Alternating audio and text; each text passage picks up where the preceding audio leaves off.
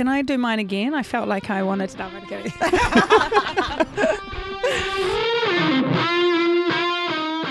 We should do a show. We should do a show.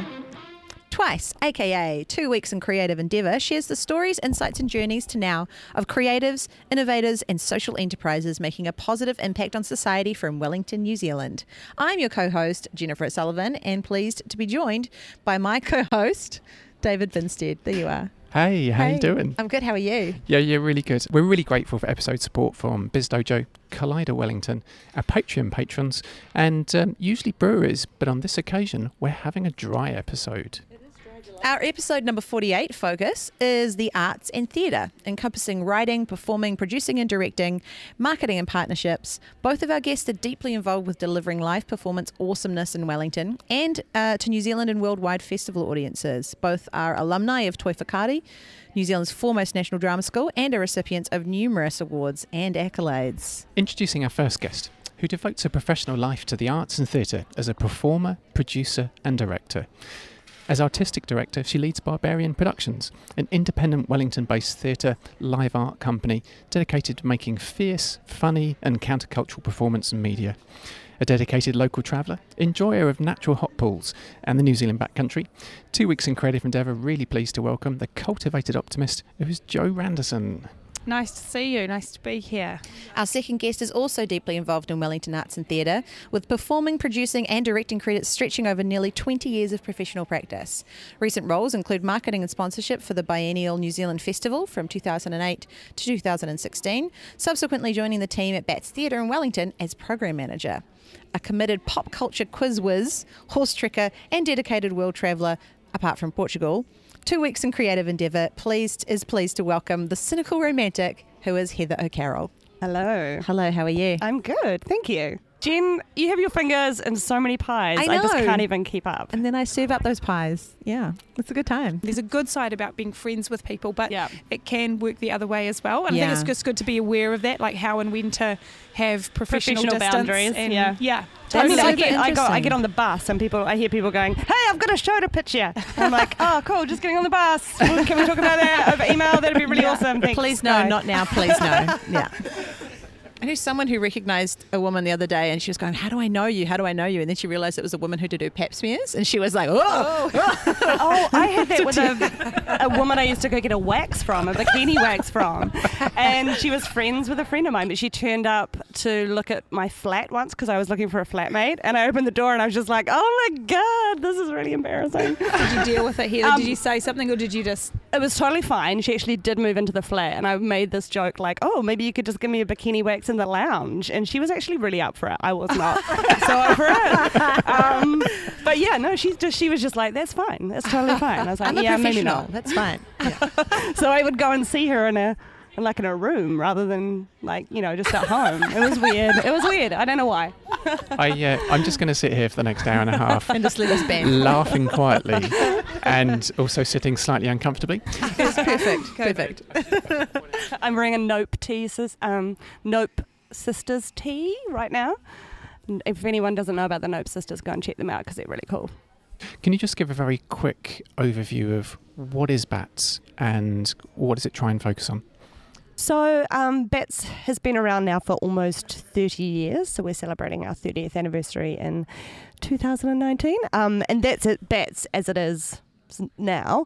So before that, it had another whole life, rich, colourful, amazing history, being different things. But in 1989, when the two Simons, as they're known, Simon Elson and Simon Bennett, took it over as BATS as it is now, it's been operating as a theatre, and it's always had the same kaupapa, which is really to provide accessible space for new work, predominantly New Zealand work, from a wide range of practitioners, and with no cost up front, that you can try anything out there, that you can put anything on that you want, and and have an experience that's unique. So yeah, that's really what BATS is. Yeah, and it's a venue. BATS very rarely puts on its own theatre as such. Like it commissions a stab Yeah, so we accept pitches from people. So people will say, hey, I want to put on this show, and we sort of help them through the process of putting that show on,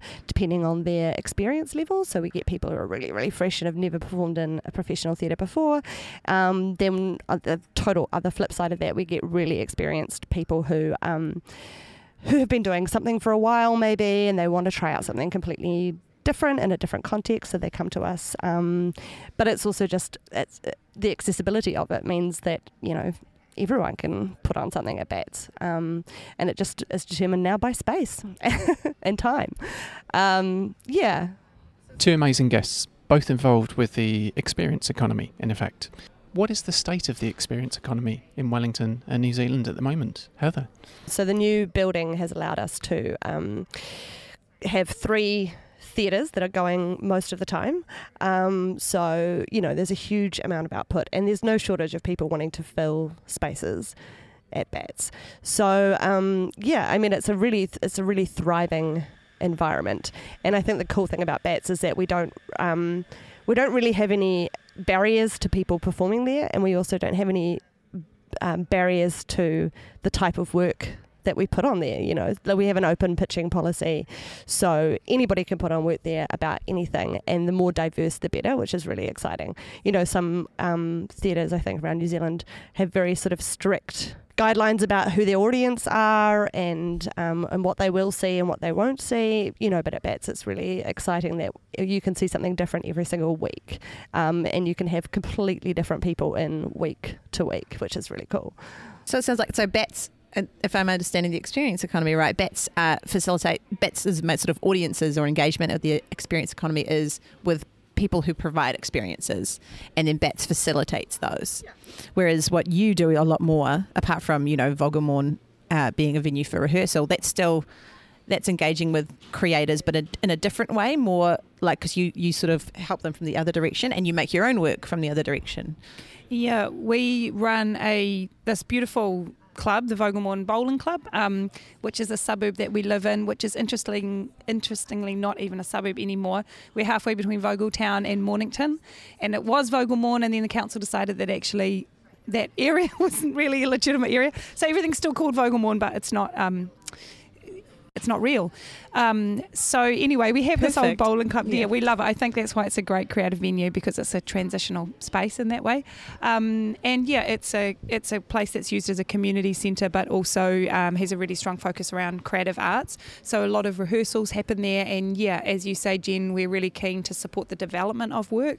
So one of the issues that I think there is that there are a lot of venues in the city. There are very accessible venues like Heather runs, called Bats, but there are also a lot of venues that are not used because either people can't afford to get into them or they're booked out for other events. So how and where do we make our work? That's a central question, I think, at the moment. And going back to your question, David, about the experience economy, yeah, I think people are really hungry for experiences at the moment, and I think that the live experience has so much to offer, and sometimes I think theatre has not grasped how broad our skill set is there, and I see people heading into, I guess, a live experience, sometimes with way less skill than a lot of people from theatre have, and I see theatre not always picking up on that opportunity, and I would want to, or being like, we're going to keep, and I think we should make plays and shows inside theatres, but we also have so much scope to use theatre. You know, theatre came from being outside on the street,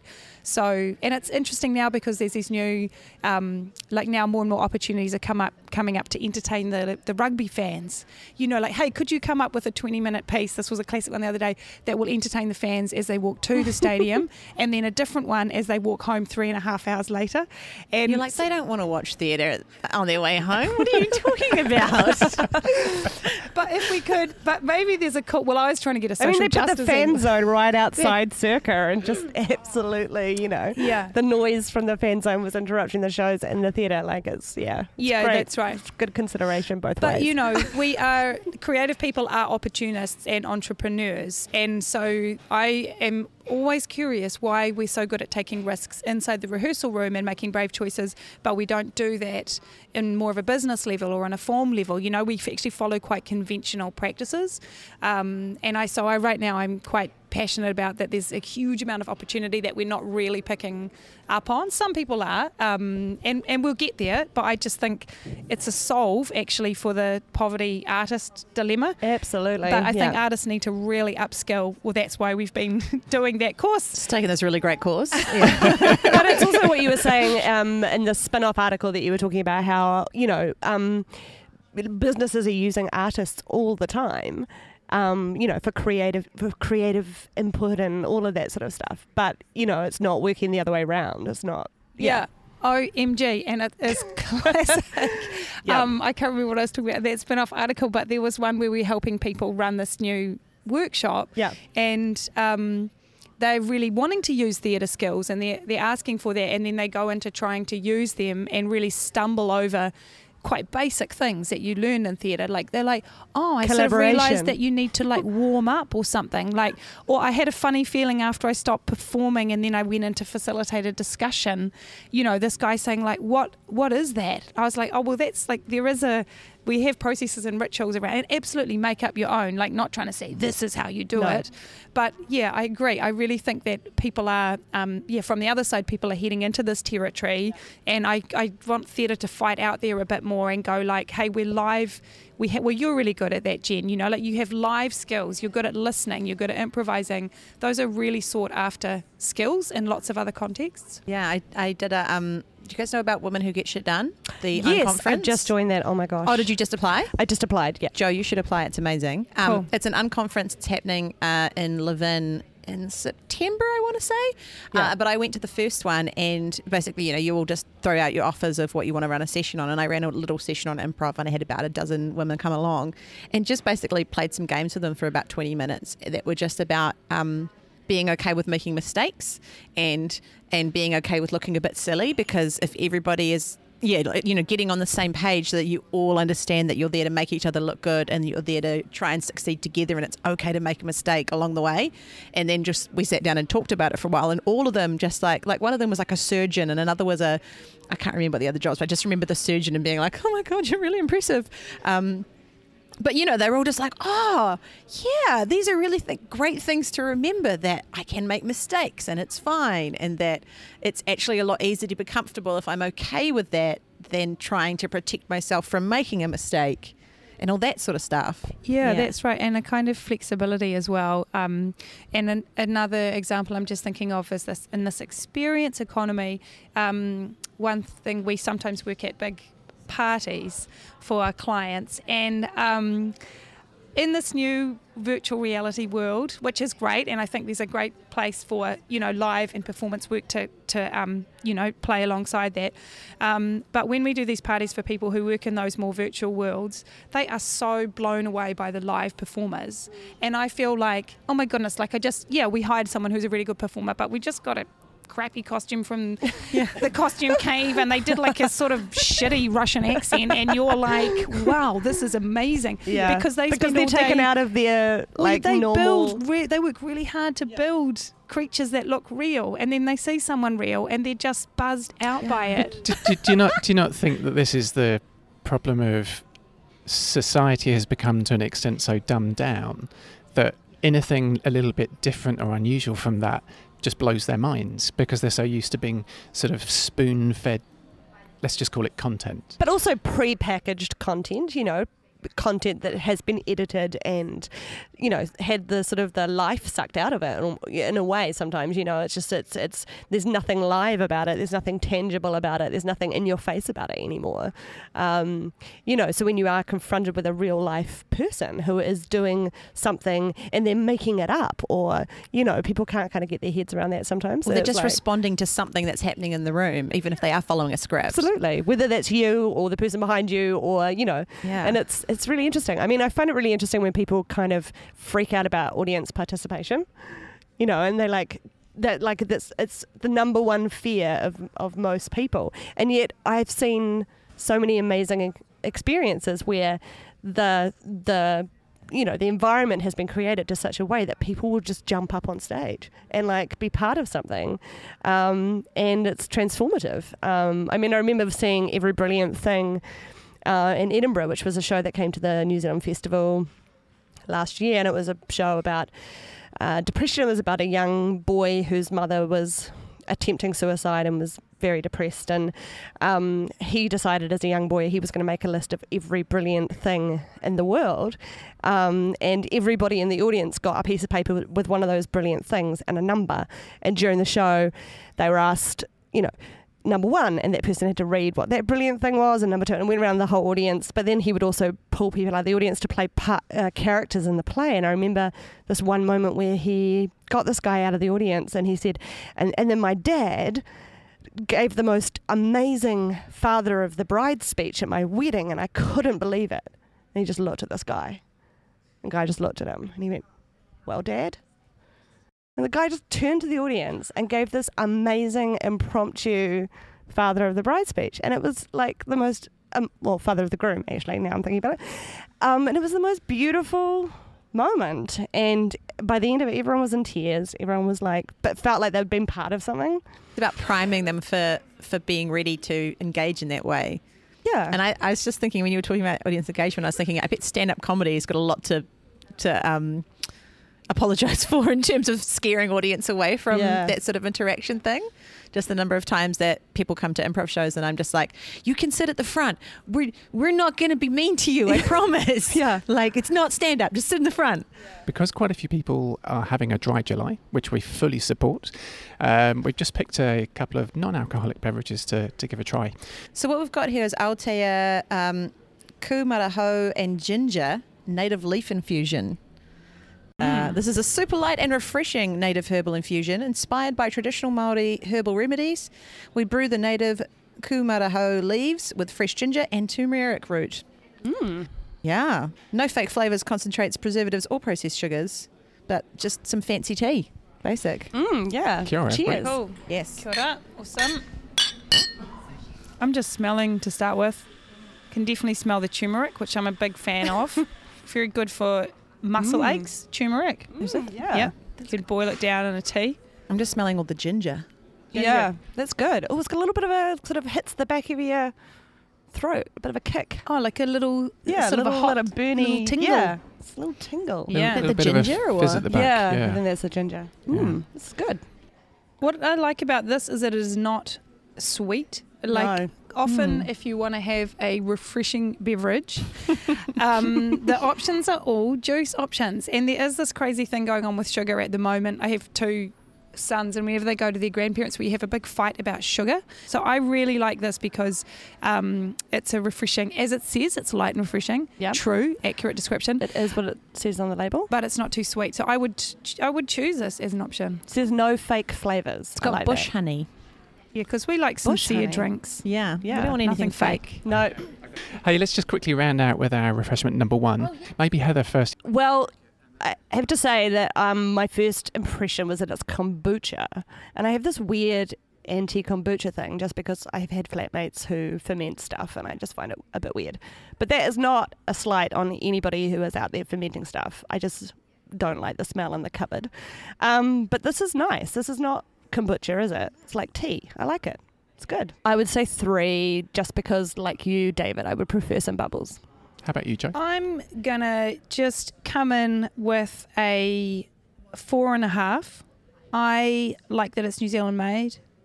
I like the non-sugariness of it, and I like the slight tang. How about you, Jen? I'm also going for 4.5 because that was really tasty, and I don't usually like ginger, but that was very drinkable. And yeah, and I've still got that little like peppery tingle in my mouth, and I really like it. It doesn't feel yuck. It feels real nice. Yeah, good stuff. New Zealand tea. Like it. I like it. What's your score? The only thing I'm reeling from at the moment Yeah. is the wit and the humour in the conversation. And I'm loving it. David. Stop Thank it. you. As opposed to what usually happens with these type of drinks, where it's like the sugar hits you and in 20 minutes time I'll be in like a coma on the floor. Oh, yeah. No. So I'm very happy with the brew. I'm going to go 4.5 as well. Checking in briefly to tease apart the purpose of, well, purpose. Our purpose is capturing and sharing the stories of interesting people, delving into their journeys to now and striving to reveal future-focused opinions and perspectives on building a better, more people-centric and sustainable society. BizDojo's purpose is to create and facilitate communities of talented, interesting and clever humans who are pursuing their passions through a network of co-work venues countrywide. From humble beginnings 8 years ago, the dojo now has 6 communities full of creatives across New Zealand. With flexible options for small and large teams and monthly contract-free plans starting from $399 New Zealand dollars, ride with purpose over to bizdojo.com, bizdojo.com, and at bizdojo on Twitter and Instagram to find out more. Our grateful thanks to BizDojo for their support of this show. Can I just take you back a little and just ask you first, Jo, if you don't mind, how did you get started out in this? When did you first know that this is what you wanted to be? When I went to university, I had no idea what I wanted to study, and from my school, I remember going to all these careers counsellors, and it was, if you're smart, you should be a lawyer or a doctor. And my sister was a doctor, and she said, you're not allowed to be a doctor. You always copy everything I do. So I did want to be a psychiatrist, but then, I don't know, the long years of study, I didn't feel I could commit to. There were too many other things that I was interested in, so I just studied a whole lot of broad stuff. And then I did a theatre paper, and it was pretty much like, I just dropped everything. I think I was majoring in Latin, and then I just switched my major over to theatre, because Latin is actually not that useful in today's world. Seriously? No shit, Sherlock. It takes me a while to figure things out sometimes. But so then it was sort of just a wild sort of non-stop ride of just following something that I loved for, 7 or 8 years or something, without really asking any questions. It was just, I did it and loved it. And then, probably in my late 20s, I started to wonder, to really ask myself serious questions about that precariousness that you're talking about. And also about the value of it. I think that was a big question for me. It's such an indulgent medium, possibly. Is this something that I really want to put my time and energy into when I could be doing other things that maybe make more of a difference? But I about faced on that when I met a cool company called the Circus Ronaldo, and I just saw how much joy they brought to family audiences. Like, they played night after night to packed crowds, and I would see grumpy people lining up waiting to get in, and see, it was like the star on, star off machine or something, it just total transformation when people come out. I was like, wow, this is really tangible, this change. That I shifted, and then I think I kind of committed a bit more. It's like, I do want to do this, but I do want to make a difference with the work that I'm doing, and maybe became a bit more social justice focused. And also I had 2 kids, and it was like, well, if you're going to do this, it's got to work, I can't be in that in that situation of not being able to pay my bills. So I think that's when I started getting a bit more business focused around it as well, or being like, this has got to work. Like, I want to do my art, but I have to be able to feed my family. So I think I've worked quite hard at that over the last 4 years, and am now feeling really keen to help upskill our whole industry around this, because it is very precarious. And the positive side of that is that it's free, I can pretty much focus my energy on what I want to, and if I decide that an issue is of importance to me, I can focus our work towards that. So I feel very, very grateful for that freedom and that autonomy, but the challenge is to get the bills paid, which is the challenge of any person who is self-employed. So it's not just the arts in that way, but I have a lot to say about the way that arts models are based. Like, I don't think they're very healthy models, and they don't put the artist at the top or centre. Do you mind me asking what you see that is at the top of that tree? If the artist isn't at the front of mind in terms of that structure, what perhaps is sort of leading that structure, and how could it change? I think artists could start to just redraw the structure. So, for example, a lot of artists are underpaid for the work that we do, and we don't push back on that, and arts institutions, I think, make the most of that. They love art and they love artists, but they know a lot of the time that artists are the last to be paid, and some funding authorities also will pay for any other part of the project but not an artist fee, or will quabble the most about that.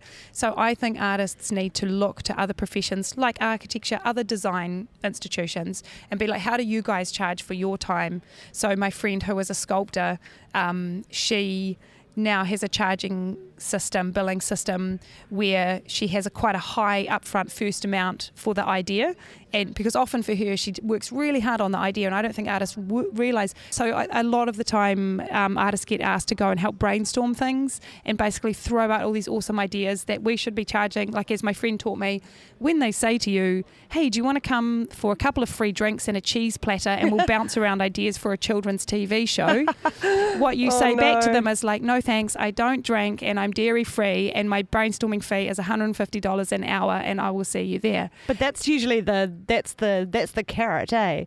It's experience. That's right. I'll give Exposure. you the exposure, yeah. People die of just exposure. Like, it's so I think we need to get a lot smarter around that. And then there are more institutions. There are a lot of arts institutions which are fine, but again, trying to get back to a question of what is at the top of that. Well, maybe the longevity of institutions is at the top of that.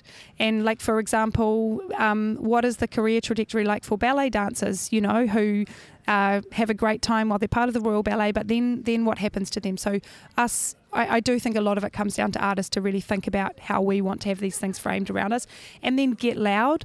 We don't advocate for ourselves nearly as much as we should. And I think the whole arts industry should be lobbying for greater funding.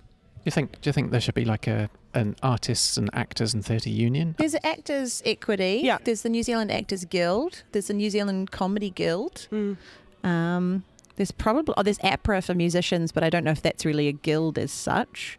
And I'm trying to vaguely, I have dreams of there being some sort of improv community sort of thing, but at the moment we're sort of loosely connected.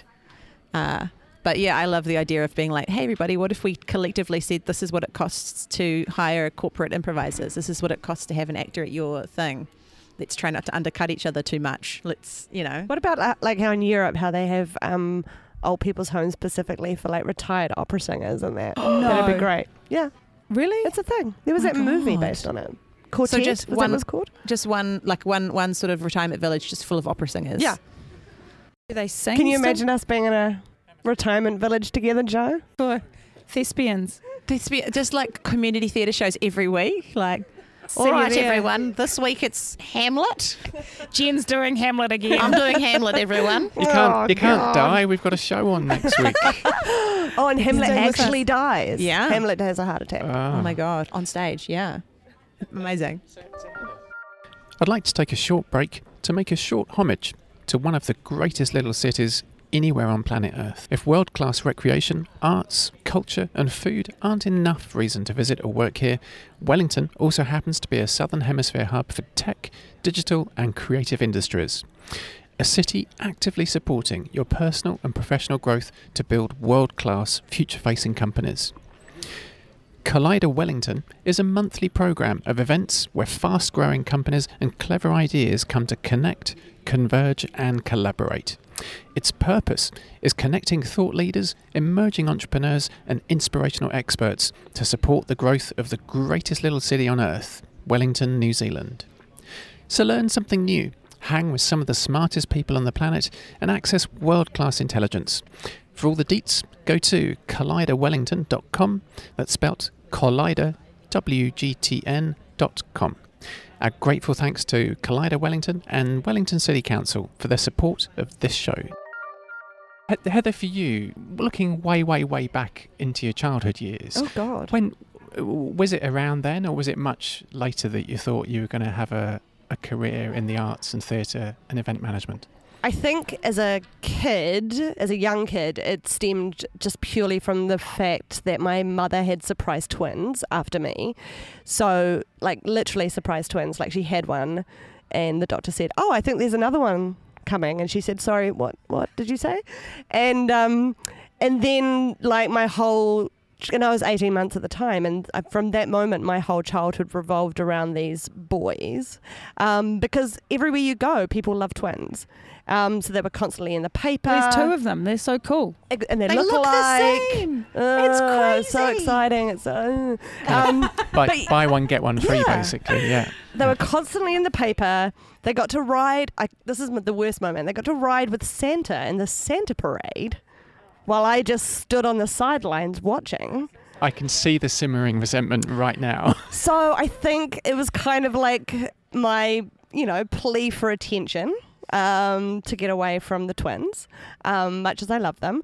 And so that's where it sort of started. And I do remember the actual moment when I went, oh my gosh, you can do this as a career, like you can actually be an actor. And there was, I was at the Gavette Brewster Art Gallery because I grew up in New Plymouth, and it was the year that the Globe Centre in New Zealand had made curtains to go to the opening of the new Globe Theatre in London. You mean like physical curtains that went over? Physical curtains that now are in the Globe Theatre in London. And they had brought to New Plymouth some actors from Toi Whakaari. Had never heard of that place before. And they were doing scenes from Shakespeare in and around the curtains to show how they would have been used in the Globe and blah, blah, blah. And I just kind of was like, wait, there's this mythical place called Toi Whakaari where you can go and you can actually learn to be an actor and you can do this as a career. And it was the most exciting day of my life, and I was like, okay, that's what I'm going to do. So I had to go to university first because you couldn't get into Toi Whakaari at that time until you were 20. So so I did a theatre and film degree at Victoria University, and then I went to Toi Whakaari for 3 years, and then stepped out into the world to become an actor, and I did that for about 8 years professionally. I mean, I'm still an actor, kind of part-time. I'm a part-time actor, and but then I joined the festival. And it was like another whole amazing world kind of opening up because, I'd always been really excited by things that were happening in Europe theatrically. I was a total theatre nerd when I was at high school. I actually had a subscription to the Royal Shakespeare Company. I was probably the only teenager in New Zealand that had a subscription to the Royal Shakespeare Company. So I would get, Jo's horrified. Look at her. Oh my goodness. Yeah. I can't believe it. So I would get programs sent to me from the shows. My Christmas and birthday presents were picked out of the Royal Shakespeare Company catalogue every year. Like tote bags, mugs. Jo is just beside herself. Is your collection still around? I don't. Be a nice photo. You say you and your sort of aged Shakespeare tote bags. Yeah, but I remember very distinctly when I was at Toi Whakaari going to see this show. No, it was just before I went to Toi Whakaari, and I went to see the show at Downstage, and it was a Shakespeare, and they were using parachute silk. And I remember just kind of sitting in the audience and rolling my eyes and going, I mean, the Royal Shakespeare Company did that 5 years ago with this production, la, la, la. I was like this total know-it-all Shakespeare geek. Have you directed a lot of Shakespeares? I haven't directed any Shakespeares. But having said that, and this is not an intended segue or a suck up or anything, but the last show I saw before I went to Toi Whakaari was The Lead Weight at Bats, which was a stab show written by Jo Randerson. I wrote it, yeah. You wrote it. Not Shakespeare. Not Shakespeare. Not Shakespeare, but this was a turning point because I thought I would go to Toi Whakaari to become those actors that I saw at the Gavette Brewster Art Gallery, be a Shakespeare classical, that was my path. Do the proper acting. Do the proper acting. Bunny ears around that. And Quite then nice. I saw The Lead Weight, and it just completely blew me away. It was the most amazing, visceral, emotional, just dark, incredible play. And Bats was completely transformed into this old house, this old working house. So there was running water, a fish got cooked on stage, there were naked people everywhere. I just remember seeing that and going, I think that when I go to Toi Whakaari, when I come out, that's what I'm going to do. I'm going to do those shows. And then in 2011, they were doing a show of it at Circa. They were doing the lead weight. It hadn't been done professionally, I think, since then. And I auditioned and I got the part. So I got to do the play that kind of just inspired me to come out of Toi Whakaari and take over the world. So that was really cool. Yeah. It does sound like quite a singular focus from quite an early age, though. However it was inspired, dear twins. But all the way through to this point. Do you mind me asking, though, what was the imperative that has led to the shift from being a full-time actor to now being a part-time actor? Is it, just a wild guess here, but is it financially based? Is it the need to put food on the table, or is it something else? Yeah, I guess so. And I think it was a really sort of slow transition. Like when I first joined the festival, I was on a very short contract, and each time I went back, I've got a longer contract and a longer contract. But it still allowed me in between those contracts to go away and do some shows and do acting and things like that. But then I just got more and more like excited by working in festivals, like just the people you meet, the people you work with, just the whole running, the whole kind of logistics it takes to put something like that together. So basically then I was like, okay, well now instead of filling my time between contracts with acting, I am going to go and check out the biggest festivals in the world. So I had been to Edinburgh in 2005 to work as an usher, just kind of, which was a great time. And in fact, Jo was there that year and we had some lols. That was one of the best times ever. And that was really amazing. But then in 2014, I actually went back to the same place that I worked as an usher and actually worked in the marketing team and tried to learn how to sell, like over 1,000 shows in a festival to people. And how'd you do? It was really great. I remember the time that I was sitting outside with my manager and I said, this is why I came here, to learn how you kind of, how do you find the cut through? Like, how do you get the audiences? Like, what do you do? And she was like, oh, you can't. And I went, cool, I'm going to have a great time. So then I just kind of did my work, saw lots of shows, and had a really amazing time. But yeah, so it was kind of like, and also just the one of the greatest things I love about my job is, so where I am now, which is now at BATS and the program manager, is because I'd been at the festival a really long time and I'd learnt all of the ins and outs of sort of the marketing and sponsorship and all of that. But I mean, marketing and sponsorship is all about what do people want? How can you give it to them? What are their values in life? Do they align with yours? What psychologically do they invest in to come to your product, And that really comes into sort of programming as well, because, you have to think about the financial side of it, but it's also just trying to kind of go, there's this thing, this is what the person is trying to say, who is going to receive that information?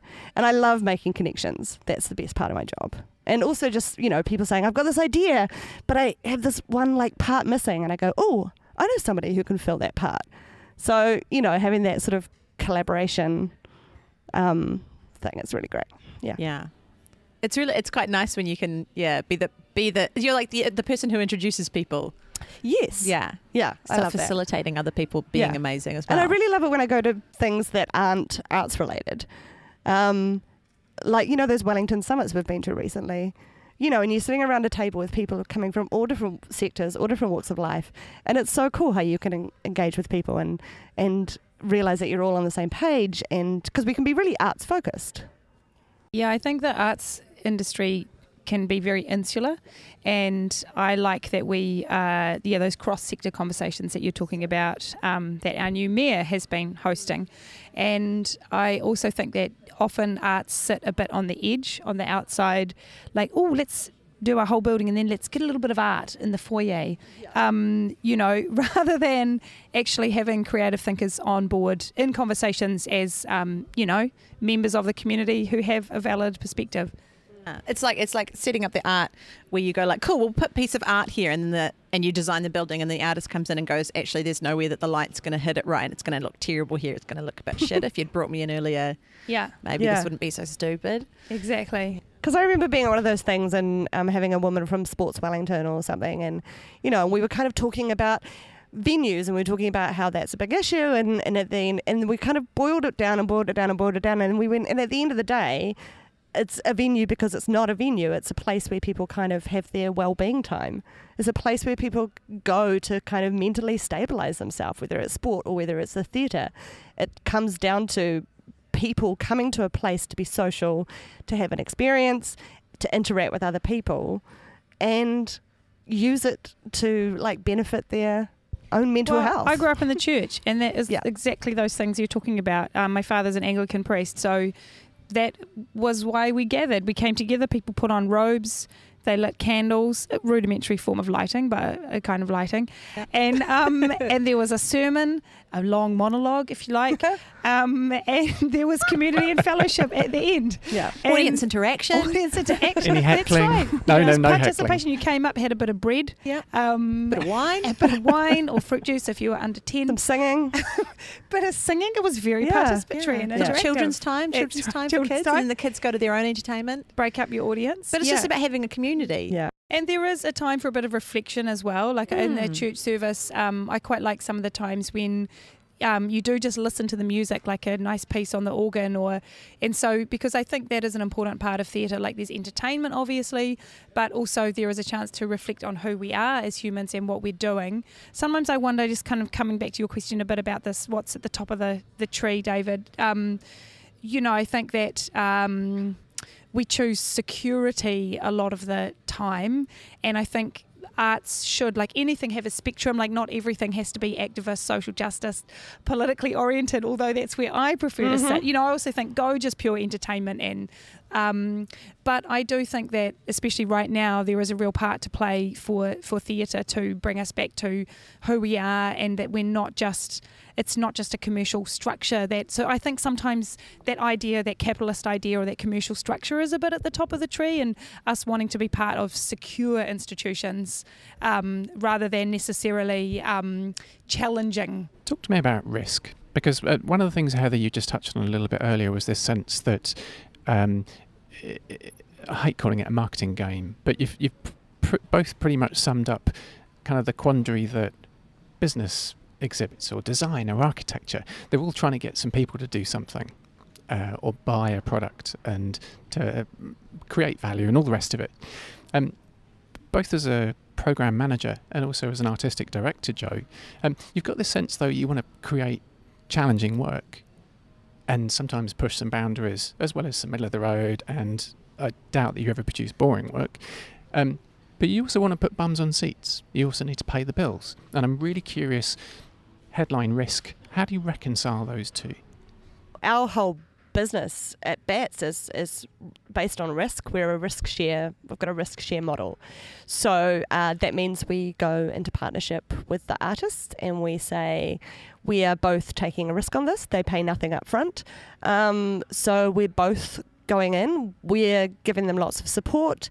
They're giving us this amazing thing that they want to, give to an audience, and we're both kind of taking, spitting on the hand and shaking it and going, cool, we're in this together, and whatever comes out of it comes out of it.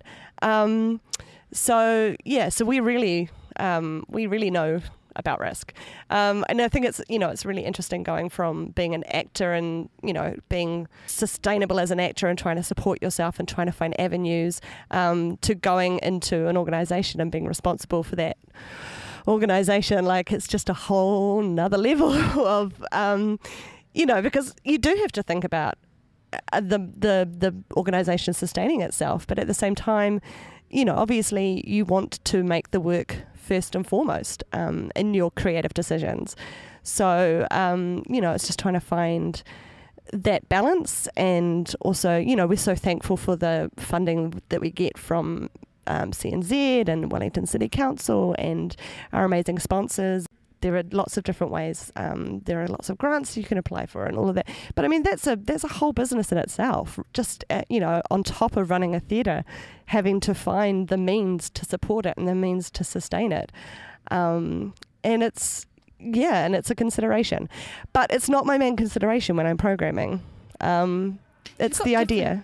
Yeah, you've got different risk things, right? You've got the risk of what you're doing creatively, and you've got the risk of what you're doing organisationally. Yeah, like how you make it, how you produce it, how you market it, what you market, and it seems to me that like you kind of have to pick where you want the risk to be. Yeah. Like if the risk is everywhere, then it's too much risk, because it's going to be a mishmash, and how do you actually give that to an audience? Whereas if you go, you know what, it's a calculated risk. Yeah, and it's a conversation we have with everybody who comes into the building. It's, well, look at your costs, look at your expenses, look at, I mean, it's just always, it's always a balance. What about that great example of, I think, the Sydney Theatre Company, who realised that they were making really big projects that were too big to fail, and I think one of them opened, and then it didn't do very well, and was like, well, now we've got this programmed for like 8 months, and we've got nothing. They start up a new initiative, which is short turnaround shows. 6 weeks before they went on air, before they went live, they said, who's got a piece? And people pitched for it. So people were pitching for something really current, and then you had, like 4 weeks to do it, and then you were on for a week, and the tickets were all $10, and it just absolutely sold out, and they made so much money off it.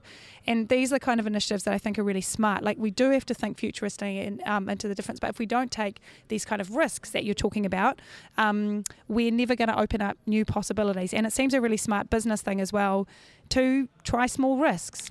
Yeah. Oh, I heard that bottle opening. Who would fancy a second refreshment? Looks like it's by the same lovely company. Sure is. Same people. I'd like to point out that we are not sponsored by them, although I will shortly be contacting them saying how good their stuff was. Do they want to sponsor some theatre? Here are everybody. Oh, here we go. All right, so this is Kawa and peppermint. We brew the Kawa leaves with peppermint, nettle and chamomile. Yeah, it's pretty great looking. Again, it's got some bush honey, water, Kawa, nettle, peppermint, chamomile, lime juice, little lime juice in this one. There was a little lemon juice in the other one. This one's very refreshing because of the peppermint. Well, I can't really taste the peppermint directly. Can you? Yeah, I can taste I it. feel like I can smell it more than I can taste it. I love peppermint. Yeah. I can't taste it in this. What's wrong with me? You eat too much peppermint. You've built up a resistance I think I've got to a it. resistance to peppermint. Yeah, that's also refreshing. Like the other one. Yeah. Super light. I like how they call it super light. I like its cloudy texture. I'm just doing a little appearance thing here. I like that. You're doing a little spot. Yeah. It's almost like cloudy apple juice, it looks like. It's got nice body in it. You got to shake it up to get the stuff to spread around. I've been pleasantly surprised by both of these brews. Yeah. Refreshments. Do you have an office at Vogelmorn? Is that where you base yourselves, or do you work from home? Well, our home is 2 doors away from our office, I know, which is but good. it's still But we do try to make the psychological shift down to the office, and we're mainly based there. It's quite good. We've just opened a commercial kitchen in there too. Great. So now we've got all these people buzzing That's around, great. working on the kitchen, and we're like doing art stuff upstairs, and it's a nice balance of different people. Yeah. Just tell me when you would find yourself drinking this in the future, if it's something you favour. Heather? Well, it's very refreshing, so I feel like it would be a good summer drink. Yeah. Out on the deck. I don't have a deck, but if I did have one, I would definitely be drinking this on the deck. I would have it at, say, a gallery opening of, say, a successful American artist or European artist. Well, any artist really. I'm just trying to give a little bit of colour to the image. But no, I often think at openings or arts events or any sort of event, there's often a lot of alcohol, and then there's juice and water, and it would be really nice to have an option like this, that you could have something that was a little bit special and didn't have alcohol in it. Yes. What? This doesn't have alcohol? What? No, I'm kidding. It's peppermint. Oh, yeah. It's also astringent, but it makes your breath smell nicer. Jen, where does this sit in your grand lexicon of refreshments? I feel like I would drink. I'd drink this during a show, while watching a show at Bats. Just saying, if you wanted to stock this at Bats. Yeah, that's a good idea. It does feel like a nice. It's a hot day. I need something from the fridge. Oh, that looks yum. But this is really tasty. I just want to like drink the whole bottle. Okay, so I drink this with a chutney sandwich. Just chutney in the sandwich. Chutney and cheese sandwich. A Chutney and ploughman's? cheese. Yes. Oh, ploughman's lunch. Oh man. Stop talking about food. I'm really hungry. Yeah. I've got leftover pad thai at home. I'm going to eat that. Yeah. We should get around to some final scores. Well, I'm going to go first, and I'm going to give this a 4, which is 0.5 less than the last one. But that's just because personally I'm not massively into chamomile. So that, yeah, it's just something about the chamomile combined that's not quite tipping it over the edge for me. Fair enough. Yeah. Solid. I'm thinking 4.7. I didn't used to do points. Now I'm doing... Wow. I know. So I like this better than the ginger one. Even though it smells weirder. Like, yeah, it's a confusing peppermint chamomile smell, but it tastes really good. So I feel like if I was drinking it from a bottle and I couldn't smell as much of it as I can out of a glass, I'd be fine. Yeah, I like how you consider other situations of the drinking and your grading. It's a part of it. It's part of it. I'm going to go with an image on my score. Yes, please. I'm going to go with you're staying at a batch or a holiday house for overseas listeners, or somewhere, and you decide to go for a walk on the beach, and it's not a really sunny day, but it's just nicely overcast and mild, and that's a really nice kind of day for me. Is there much wind? There's just a really, really mild breeze. Oh, good. And it's warm. Is it a warm breeze? It's a warm breeze. Yeah. So the waves are kind of gently lapping. Just lapping. Yeah. And there's this piece of driftwood that looks like your dad. And we're sort of talking slightly crumpled linen shirt. You got it. Yeah. Going David's to all that over level it. of One detail. person like on a horse who's just one riding yeah, down the beach. down. So Is it just Fabio? a rogue Is horse. Fabio riding down the beach? Heather. Well, oh shoot, my rating, I forgot all about that. I was thinking about the commercial we were making. That's the power of images. It is.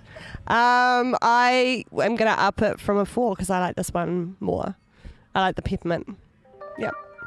We are working hard out on a Hutt Winter Festival at the moment. So the Hutt is a beautiful area just north of Wellington, and it includes Petone and Stokes Valley and Taita and Nainai and Wainuiomata, and many other areas as well. So it's a really cool area of New Zealand, and we have been commissioned, Barbarian Productions have been commissioned to curate a festival out there which showcases the work of local artists, and has a lot of community artwork. So I just, before I came here, was rehearsing with a cool group of people called Thumbs Up, who are people with intellectual and physical disabilities, at a little studio out in Petone, and they've all made these beautiful big sea creature puppets, and we had a practice with them to their music of choice, which was the Macarena, which gave me a lot of joy. Oh, that's so good. I was inside Yes. a tuna or eel puppet and dancing to the Macarena. It was really That's great. a blast from the past. It's a blast from the future, which Yes. is when the festival will be happening When in is 2 the weeks. festival It happening, starts on Jo? the 15th. It's about 8 Yeah. days, and it's been really cool for us to get to know lots of people working out there. And yeah, really looking forward to it. It has that kind of slightly less known quality to it, which I really like when you're working with community groups, because people just changes seem to happen faster and things fall through and people drop out, but then some amazing guitar group suddenly pops up who want to have a slot. So I like that kind of improvised quality to it. Yeah. So we've got a really nice website, huttwinterfestival.co.nz, and Really, yeah. I was really enjoying the website. thanks. It'll be in the show notes. Any particular memorable rewards that you feel that you get from working with especially community groups? I just really enjoy, as opposed to a professional working world where sometimes people can, I think it's important to have boundaries, but sometimes that whole financial transaction between you all can mean that people can be a bit distant. So sometimes you talk to people who are part of shows that they actively diss, you know, and I always think, oh, this is strange to me that you're, well, I have really high values around that personally about what you participate in. But I feel like when you work with people in communities, people are genuinely there because they want to be doing it, and they just often find it, they bring their all to it, and that includes all of their disagreements with things as well. Whereas sometimes in a professional context, people won't tell you face to face that they're not happy about something. So I love that. I love the surprise. I think when you were talking, Heather, earlier about what people can do in the moment, in the participatory theatre moment, without realising people are so creative and so have so much to offer when you give them some free space to explore something. So I just kind of love the surprise of what comes out of that. Jo, you've got a show upcoming at Bats called Soft and Hard. Before you tell me about it, just tell me how the name came about, the title. We were thinking about qualities that are seen as female qualities and qualities that are seen as male qualities, and obviously there are more than just those two binaries in gender. But hardness is often seen as such a positive attribute, and you're told to go hard, get aggressive. I was just at a talk yesterday from a guy who was advocating that is the only way to succeed in business, is to be really hard and really aggressive. But as we know, there are also ways that only a gentle touch, things that only a gentle touch can achieve. So yeah, we're working a lot around those two words. It's got a giant curtain in it, which is my most exciting. I heard about this curtain the other day. The curtain is so great. Wait to see this. So we like to start with a big object. So for me, it started around looking at gender posturing and the kinds of ways that I was being shown I should be behaving and holding my body as a woman. And actually, funnily, I've been watching a few 80s movies recently with my son. We've been going through a musical phase at home, like Grease and things like that. Fantastic. And sometimes I think the women were actually stroppier and more empowered in the 80s. By then, they just got really silenced through the 90s and early 2000s, and even I just saw Wonder Woman, and great kick-ass beginning with lots of females fighting each other, and then it just sort of turned into a male buddy war pick. Isn't it fantastic? Sorry, as a complete aside, Wonder Woman, huge box office success as well. Yeah, and she got paid $300,000. Is that right? There's some. Apparently, there's like. Yeah, I don't know. There's more info about that. It's not coming out. I know, there's a whole scale. And this is a tricky kind of point. We're at lots of things in our society, I feel, but that there are things, it's great that happened, but that also doesn't mean that we can't criticise that or suggest ways that it can improve. Totally. But at the same time, sometimes I feel like that voice, the critical voice, is so strong, and we also need to be sure that we build on positive things that we're doing. Yeah. And I don't know that we have great examples of how to do that a lot of the time, like leaders who can really back stuff and be positive about things, and that can be a graceful way to also say this wasn't so good. We're really looking forward to being at Bats. I'm so looking forward to having you there. Heather, you were saying your first performance on a Wellington stage was in Young and Hungry. It was, yeah. And Young and Hungry opens next week. Young and Hungry opens next week. So we're in a maintenance week at Bats at the moment. So we're like battening down the hatches and like cleaning everything and like painting everything and making it all pretty for the overrun of 18 to 25-year-olds that we'll have in the building from next week. Is it 18 or is it 15? 15 to 25-year-olds. There are children in the building. Yeah, and it started at Bats. It was an initiative that was developed by the program manager at the time called Guy Boyce. And it's been going ever since. And it's just a really amazing opportunity to upskill young people and what it takes to put on a show. It's taking risks, right? It's taking risks on new, because they're brand new plays. Yeah. The directors change up every year. So, you know, the directors usually experienced, but they change it up. And the actors are generally, they're all, you know, they're 15 to 25. That's probably their first play. We ask all of our guests on Twice 2 Weeks in Creative Endeavour if there's an analogue object or item or thing that they at the moment can't live without. Jo, what would it be? Can I say my DVD collection? It's not exactly an analogue object, but I like to break the rules. But it is finite. Like it's not like the internet or anything. It's not. Well, but you need technology to make that work, or do you just like fondle your DVDs? I get very affixed to particular objects, but they pass. But I do have a lot of collections in my house. One of my favourite collections is of wood and twigs that have little plastic eyes glued to them, and that's so great.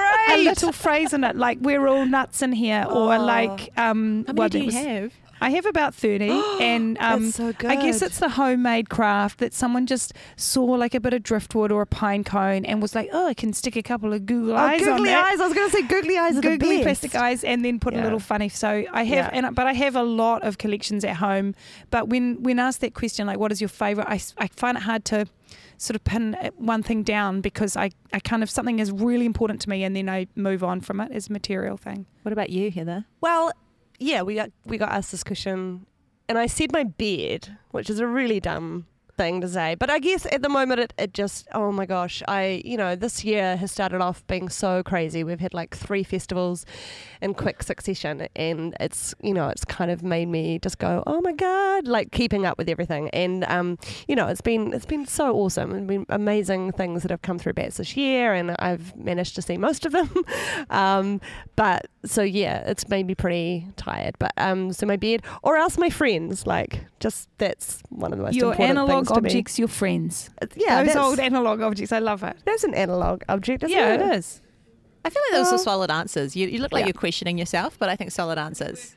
Do you have any shout outs to any things you like? I shout out the Wellington International Film Festival, which is starting soon in Wellington, and all the beautiful films that are going to be in that. Also, Marina Abramovich's autobiography, which I just read, which is awesome. And George Saunders' book, Lincoln and the Bardo. Is that what it's called?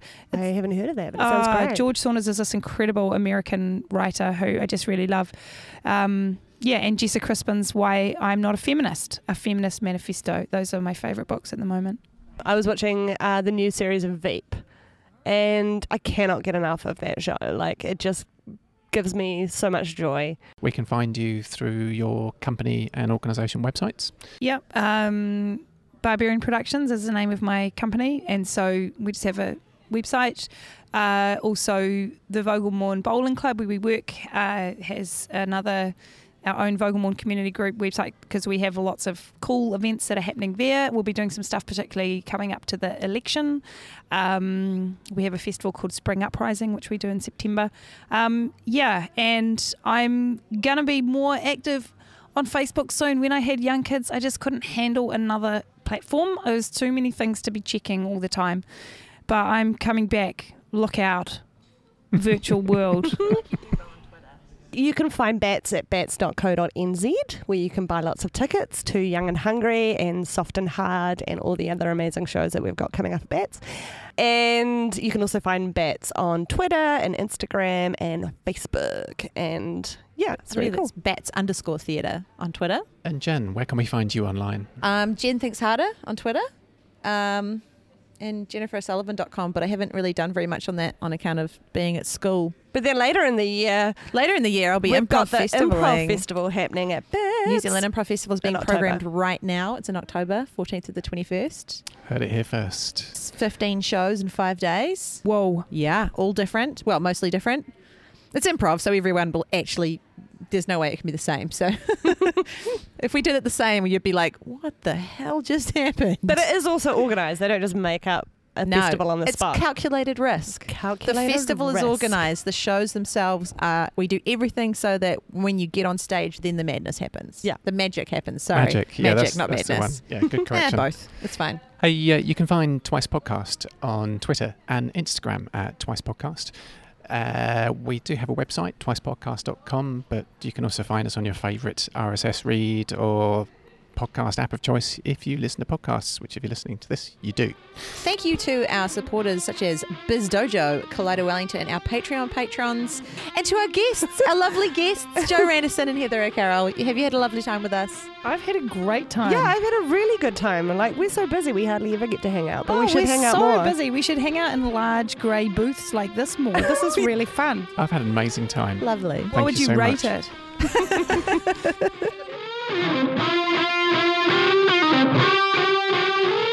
Did you have to send anyone to the back of the class? Like people sent themselves there. Right. Yeah, they just knew that's where they belonged. It was self-selecting. Team theatre always sat at the front. This one was one they had at the film festival launch, Heather, like eco. Oh, I didn't get invited to that. Oh, well, it was a really dumb night. Good. Was it the worst? It was the worst thing I've ever been to. We did think about crashing it, but that's another story. Yeah, I love crashing. I've actually done a voiceover for a film that's in the film festival. And you didn't get invited? No, didn't get invited, so that's awesome.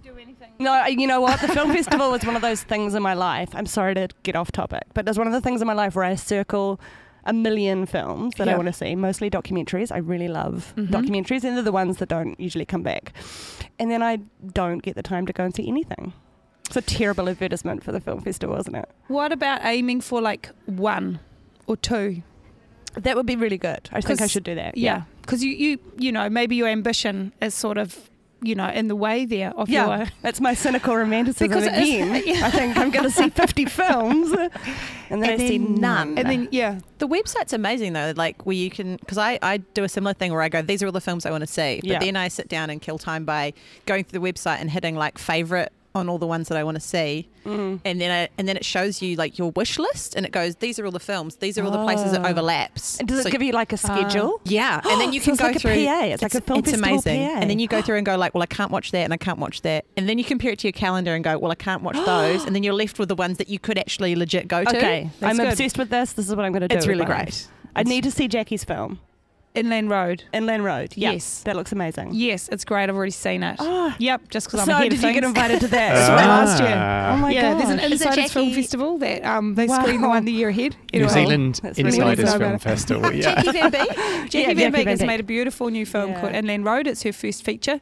She and directed. She's she in it. directed Great. and wrote it. Awesome. Yeah. Links in show notes. All those past things. The thing I was going to quickly say about your the fantastic use of technology is, Oh yeah. do you come back to it in a month and then sort of berate yourself because you have a list of all the films that you wanted to go to but actually missed? No, don't go back and look at it. No, I just Okay. work it out, and then if I Never look back. no, David. no, I try No, not to no, do I that. hear you. Although I did just like yesterday sit down and clean out my drafts folder in my Gmail. I had like 60 draft emails in there. How many do you have, Heather? None. Like none. No, I'm a I very have sort 10 of. now. I'm sort of semi-organized with my inbox. Like How I many do you have, David? never delete. 2 actually. 2 drafts. Check today. What yeah. the hell? I thought everyone had like 16. I just had, and I was using it. I realized that I was using it to like save files. Like I was attaching files and then just not sending the email. So I had this enormous pile of things where I was like, I don't need any of this. What is that app that lets you know if your email is too passive? It's popular with women. If you're like, hey, I just wondered if maybe you might want to reconsider. Is this an email app? Yeah, and it scans your email and says this is too passive. passive. Oh my gosh, I need don't that know as that well one. because I start every email with just wondering or just following up or. You need to improve your draft and send it to me now. It makes you say things like that. That's really, Amazing. really good. I like Direct. that. Yeah. Do you know what's perfect. fascinating about that though? Communication. Why don't we ever ask other people to soften their language? Like, hey, being a bit rude, maybe you could be nicer with your I emails. did ask a very famous writer to soften his language, and he bounced back so hard at me. Like, aggressive. Yep, really aggressive at me. I was like, So that hey, backfired. I did all this work for free on spec. I understand you don't want to include it in your journal now. But I think it was really rude just to send me an email when I did all that work that just said, not going to publish it. That is super rude. That's very rude. And he said, hey, listen, I have checked out my email with another white male writer of my generation who thinks it is fine. oh, well, that means, I'm sorry. Oh, cool. Yeah, My Awesome. mistake. Yeah. I'm really happy that you got that Sorry, just me. validation from Gmail somebody act else. rejection. Too passive. Yeah, I think that's a great point, Jen. Why don't we ask people to Yeah. soften things sometimes? Because Yeah. we always ask women to go like, oh, you know how you need to be better at your job is to be more like men. And you're like, what if men were just less like that? Yeah. Just saying. Just saying. There's a time to be hard Yeah. and aggressive, and there's a time to be soft and gentle for all of us. Yeah. Yeah. Just I consider think it. the Bible says Just that. consider it. Gotcha. Something about planting and sowing, right? Sorry about that. Can't remember I the am details. today learning so much just by sitting here. This is fantastic. You're welcome. You're welcome. But what about that lovely quote, which is, the greatest cynics are failed romantics? Ah. So, because I always think there's a relationship between the two, as you're talking about, you know, like you're probably not just one or the other. Like maybe you develop quite a cynical attitude to protect Yeah. your romantic or sensitive self, which I think I think of Kim Hill actually as someone who could be seen as quite cynical sometimes, in a good way, in a healthy way, but she's also, I find when she asks around spiritual questions or something, you feel this want to be told something else, or like to be proven that there is maybe a God or something. So I think there's this really interesting relationship between the two, and maybe there are parts of each of us that are cynical and some and romantic and some. Yeah, I mean, I'm a very passionate person, I think, I kind of, I can be very passionate about things that I love and also, things that I hate. It's the way I approach like theatre. I mean, I would never want an audience member to come out of something kind of going, oh, what's for dinner, or what am I going to do tomorrow, whatever, come out indifferent in any way. I would rather somebody come out with a really strong opinion. Preferably like one of each on the same show. Definitely. Oh, that is my favourite thing. Yeah, I love arguing with people over shows. Like that actor was shit, but that one was really good. Two people who come out and one person's like, that was awful, and the other person's going, are you kidding? That was the best thing I've ever seen. Yeah, that happens a lot. Yeah. Hey, Jo, I've got a quick opener for you, which is advantages and disadvantages of being friends with Jen. Advantages and disadvantages of being friends with Jen. I made a really loud noise. It's okay. Well, that's interesting because I was thinking, Jen, about when we first met, which was in drama studies. I remember meeting you there, and then you would be doing all this cool stuff out, and it's like, Jen's doing this and Jen's doing that, and so it's been nice to get to meet you again over the Vic course a bit more, then now outside of that. Yeah. Like I just sort of avoided David's question, sort of reframed it for myself. That's a media technique. Another quick one for you, Jo, actually. Before choosing a bowls club, did you look at rugby clubs as well? We did not look at anything else except the bowling club because it's 3 doors away from our house. So it wasn't in any way like we set out to find a space. It was just that the space was there, that I knew how limited in the performing arts industry rehearsal spaces are. Everyone's rehearsing in their bedrooms. A really common one at the moment is people working in their parents' workplace, like the top of the Westpac Tower. Once everyone's gone home, I really like that people are sort of rehearsing these subversive shows in boardrooms. Boardrooms, if they're lucky enough to have a parent who works there. So it was just that space was available, and we just slowly knocked on the door of the old bowlers, and gradually over a few years got to take ownership of it. So haven't looked at rugby clubs, but I suspect they're not diminishing as fast as bowling clubs are. The other one for Jo, for Heather, what's the most disgusting thing you've ever had to deal with whilst either running an event or venue? Obvious example being something like someone being a little bit ill on the floor or something. The sort of things that you would like to have forgotten but really stick in your mind. I can't think of anything. You haven't been box office manager at Bants, have you? Yeah, right. I read the reports though. That's a really fun thing. There was one report recently. I have to repeat this. It was very funny. Somebody wrote in the show report. Someone has vomited at least half a kebab into the propeller stage toilets, and I just thought that was the most wonderful. I love the specificity. Thing. I know, it was so specific. Yeah, right. Like they'd done a forensic test, and the follow-up was that it had been disinfected. Yeah, I wouldn't have alerted you if it was less than a half, but it is at least a half. So at least on a procedural form. Yeah. So if we're looking for the rest of the kebab, it's less than half. Yeah. Less than half around. Still in the building somewhere. Maybe that's the smell. No. Oh God. Yeah, no. That made me laugh.